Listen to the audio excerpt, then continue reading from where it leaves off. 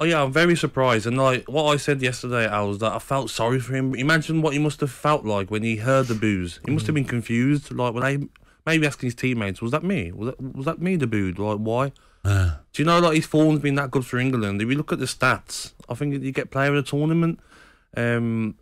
England's best goal scoring centre half. Like they're treating him like he's cost us tournaments with like 3 own goals in the game or something. Honestly, like I don't think he's deserved from Harry Maguire. And like Stuart Pearce said yesterday, he hopes that he's strong enough to come through it, and his performances hopefully get better for Manchester United. His manager's backed him. The players have got around him, haven't they, Ali? I think they look as though they've got a good setup in terms of, you know, if you got a good international squad, it's like a club side really, and they've got that. I don't think it's any surprise.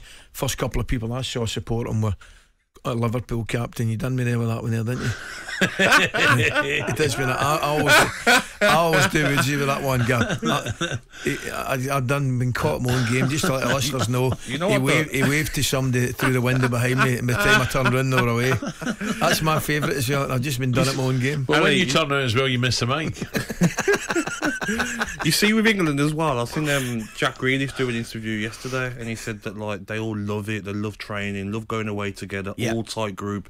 The new players that come in this camp, like Tyler Mitchell, all straight in. Everyone's friendly with them. When I used to go, it was you knew exactly where you had to sit in the canteen. Al, you know, like it was like canteen. Yeah, in the canteen, like there's a long table, and half of it was like, all right, then that's where the Man United, Liverpool, Chelsea boys sit. You knew where you could sit. You could never sit in the middle seat. Was David Beckham's. The Villa players and the Middlesbroughs and, you know, the other ones had to sit on the left-hand side. You sort of knew, without your name being on your seat, where you had to sit. It's incredible. Could you have put that tracksuit on, meeting up with England team?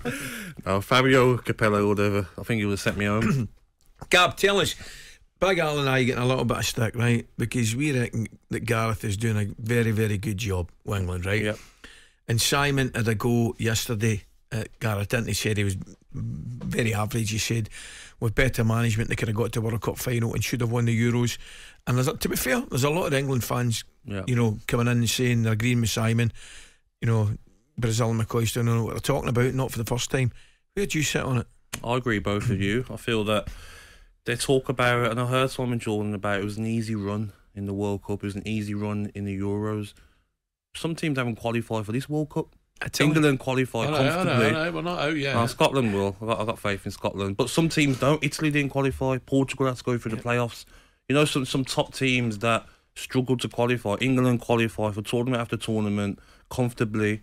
Got to the semi-final of the World Cup. Got to the final of the Euros. Yes, maybe too defensive against Italy.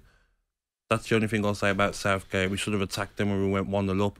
But I think he's done an outstanding job. And you can say it's an easy run, but you still got to win these games, haven't you, Al? You know what I mean? In a tournament, there's still tough games. I understand where he's coming from, Simon.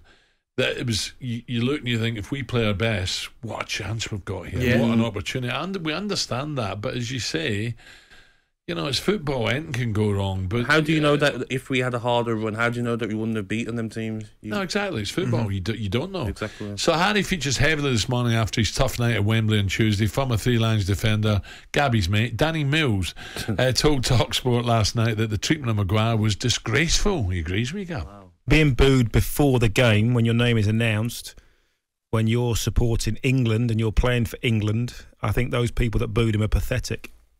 I really do. I think it's shameful. If you want to boo him afterwards because he's played badly or he hasn't put the effort in, or you don't think for whatever reason you boo the performance, that's fine. But to boo an England player representing your country that you've gone to watch before the game is pathetic. Well, we said earlier, Ali and I, it does the player and the team no good whatsoever when you're getting booed or your teammates are looking and you're getting booed and they're hearing it. It does no one any good. It doesn't. But we know what it's like in stadiums, though, lads. Like, you're going to get these morons that are going to boo. They probably had it pre-planned before the game. When Harry Maguire's name get called out, let's boo for a laugh. Let's find it funny. Probably not even watched him this season.